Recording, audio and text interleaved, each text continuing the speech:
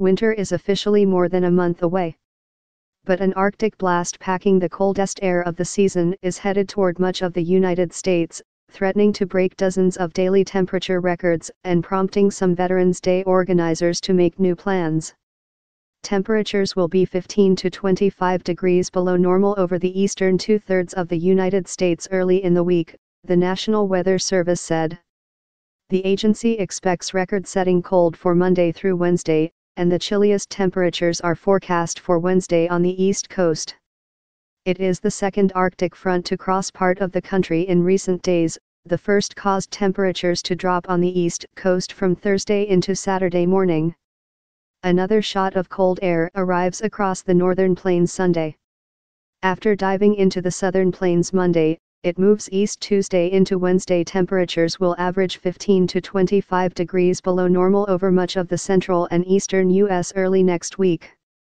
pic.twitter.com/UQ8KEPG4GC. The polar plunge with temperatures that are more typical of January will be felt deepest in the northern plains and upper Midwest on Sunday, in the southern plains and Ohio Valley on Monday, and in the south on Tuesday. Residents of the Twin Cities face a 19-degree forecast Monday that would challenge a record set in 1986, according to the National Weather Service office there. One silver lining: no snow is predicted.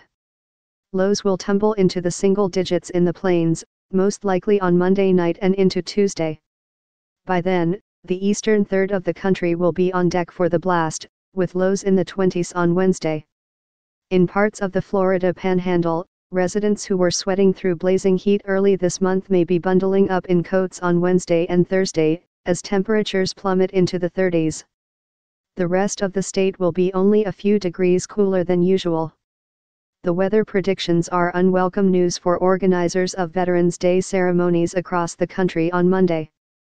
The forecast may not be as unusual as a temperature swing on November 11, 1911, when both a record high of 82 degrees and a record low of 13 degrees were recorded in Columbia, MO.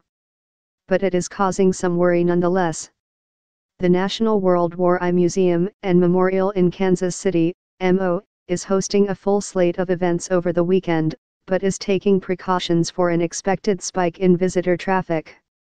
A ceremony on Monday will be held indoors, said Mike Vietti, communications director for the museum. In Minnesota, a group of a couple of dozen veterans was planning to walk 11 miles from Minneapolis to the state capitol in St. Paul on Monday to commemorate the signing of the armistice on November 11, 1918. At the capitol, they will ring a replica Liberty Bell 11 times at 11 a.m. The forecast, at least, is a tad higher than 11 degrees. "We're used to the cold, it's just going to be a stroll for us," said Michael McDonald, 70, who served as an Army Reserve soldier during the Vietnam War. He said that the group, made up mostly of Vietnam veterans, would be fine as long as it was above zero.